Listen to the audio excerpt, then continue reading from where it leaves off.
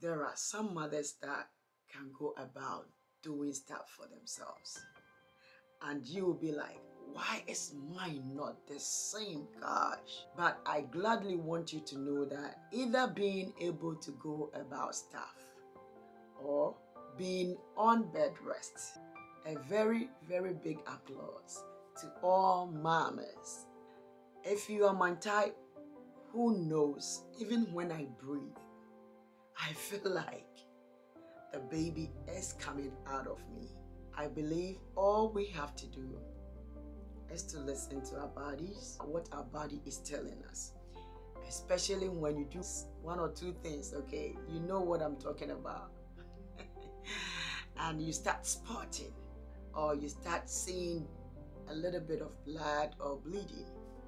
You know, sometimes the body is telling you something that it's not safe for the pregnancy, or there is something going on somewhere. So seek the attention of your doctors immediately. There are about 4 or 5 things that I was doing to help manage my pregnancy with a Tac. Why am I sharing with you this today? It's because when I was going through, I thought it was weird. So sometimes I want to challenge my body so bad to see if, okay, I will be okay. But it didn't work. Even though it's not normal, trust me, it will take you to the end. It took me, so I believe it can help you as you are listening to me. Tac pregnancies are somehow, to me, not the same as the normal ones, but the end that justifies the means. So, amen. If I have to hang my legs, if I have to be on bed, if I can go back and forth, you know, to get what I want, I've been praying for. Why not? I will do it.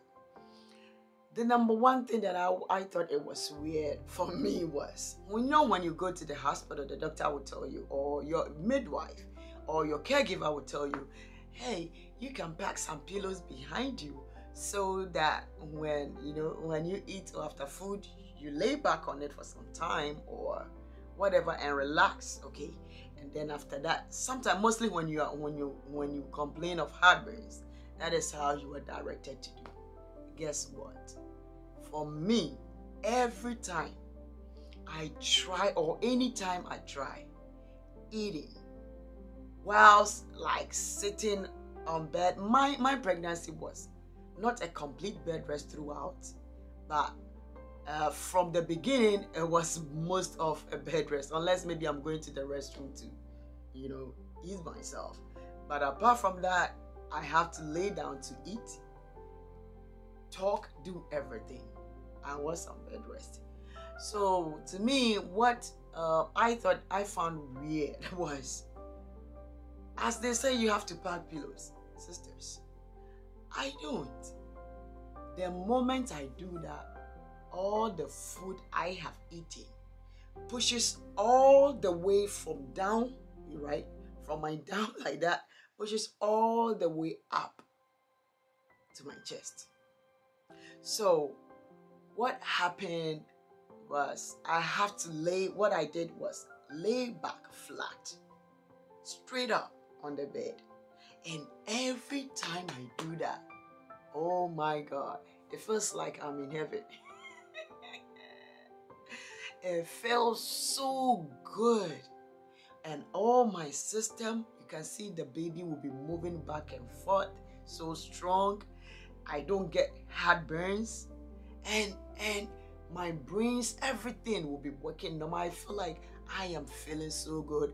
And also I can breathe very, very well when I was laying flat. So if you're going through anything of that sort, I want to tell you that it's not you alone. I went through it. And little by little, it will work out. Number 2 was eating on the bed. Every time I finish eating, they would tell you, your nurses or anybody will tell you, again, sit on the bed and just lay back like that and eat. Mine wasn't like that. I have to lay on my left arm. Okay. Eat all I can eat. My head will not be on pillow. It cannot help me. So I lay down like that, sometimes straight, flat, or I lift my head up a little bit and support my head with my hands, and then I will be eating little by little.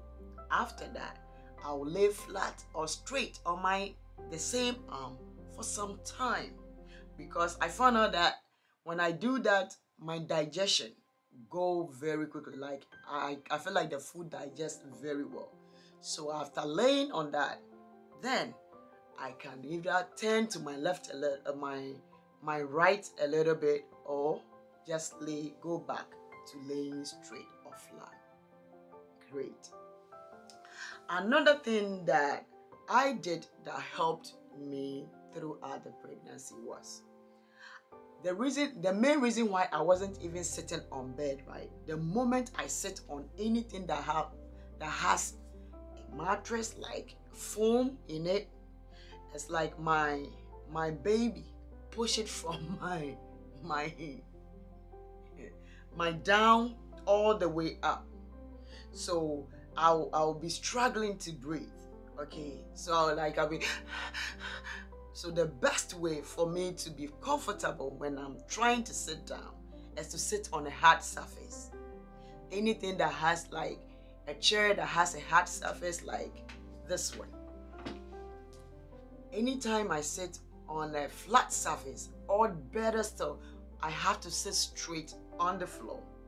When I sit down like that, oh my goodness, I start to feel so good.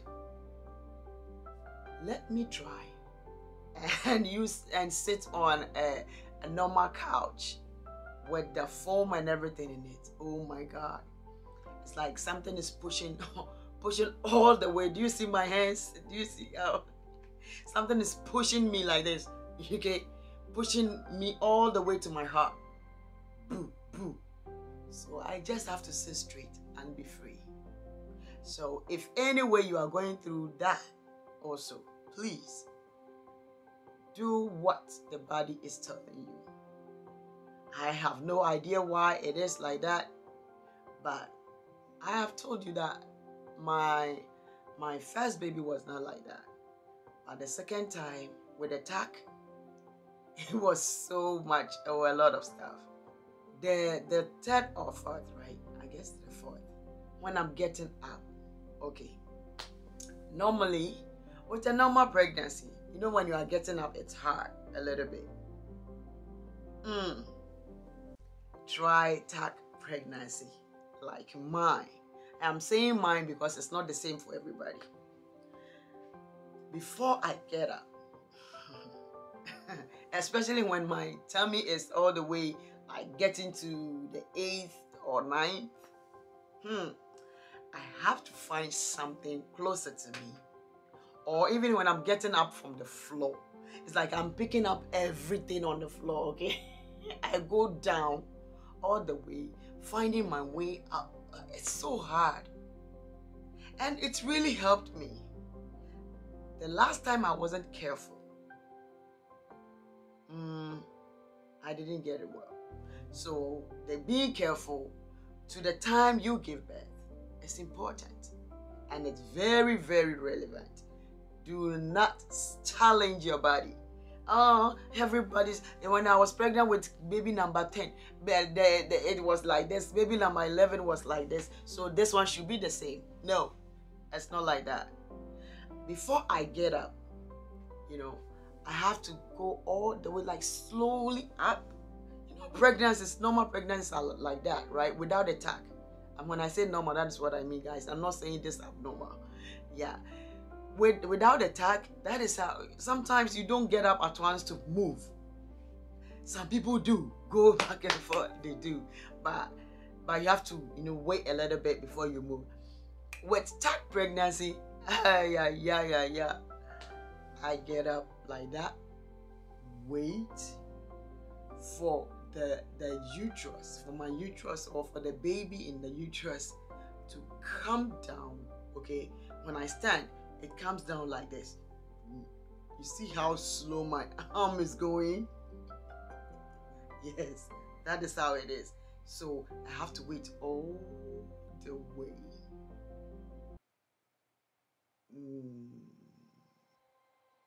So that is how it felt. It feels like when I was sitting, the baby came pulled up. That is how it felt. And when I am getting up, it has to. Adi esania ye kana obrofo musi. Abrofo manu pamucho munya abrofo wasi yo mami. When something is descending, yes, it's like you climbing the mountain and descending. That is how it felt. So I have to stand for it to descend. Let me just use that word. Descend. That's the correct word. For it to descend, like you climbing down a mountain. Or you coming down from a mountain. Right there, slowly. So sometimes for me to move 1 feet after sitting down, it takes almost getting to whatever minute. Then I'll be standing at one place. If by any way I try to force the body to move, it's either my groins, is it groin? Yeah, will be locked and I cannot move at all. Yeah, so I just have to obey and stand before I move. That was how I was managing at that time. When I'm getting up from bed, I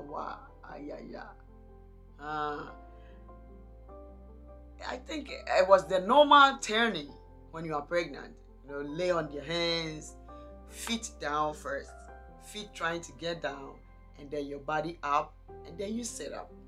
Okay, but with Tac, if you see how I have to get up from bed, it's just sometimes you don't know how to even turn.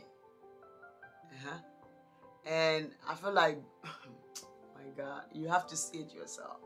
And then I will be holding the what happened was I will be when I get up, when I'm able to get up, I'll be holding the wall so tight and stand like that, like a prayer warrior, and stand like that to wait for my system to be set before I move. Yeah, that is how it felt like. And the next one that we might think it's not important, but I think it is. Lifting too much stuff. Don't try it. Don't do it. I did not do it with the first Tac pregnancy. The second time wasn't okay. It didn't go well for me. When I tried doing stuff that I was not supposed to do, it didn't go well for me. I challenged my body the second time and it didn't happen well. No eating too much. Okay, what I was doing was eating bit by bit. Even though I want to eat this food so bad, but I cannot eat it in full. I cannot finish the whole food. I can, but I have to restrain myself from it. So I can eat small portions. I can eat in small portions, little portions. Okay, I eat a little bit, I digest, and I go in to eat again. All because the moment I eat much that I shouldn't, the whole food will be here. And it's either I get heartburns or I feel so uncomfortable. I cannot breathe well throughout the day. So I have to tell myself that I'm not going to eat this food. I'll eat bit by bit. That helped me a lot. And of course, wearing flat shoes was my thing. When I was going for my antenatal, doctor's appointment, whatever it is, flat shoes everywhere, wherever I go to. And the last one I will give you as not sitting straight on your tummy, or on your uterus. When you are sitting down, okay, make sure I was always making sure that I will not sit straight on my tummy. I will just lay back like that, okay. I will sit on the flat surface or on the floor and then lay back on the wall like that. It really helped me. It really did. Because the last time, as I was telling you, I'm comparing stuff. That is why I'm giving you this. The last time I sat straight like that, okay, eating my food, it was just a laughter. I was watching something and I just laughed. And then the laughter was that hard. You know, that sound. And my water broke. So please, be careful. Listen to what your body is telling you. And do not, never ever compare somebody's pregnancy to yours, or even the other baby to this one, because we are all different. I am so grateful for you being here today with me, and please do share, comment. Oh, your golden comment. Just leave a comment below. Tell me what you've been through. Share your experience, share your story at the comment section. Let a sister read so it can encourage, it can empower, it can help each other, so that we can know that, okay, fine, I'm not the only person going through this, or I'm not the only one going through this. You know what? Please know that you are so loved and cherished. I love you. And see you here on the same channel in the next one. Bye.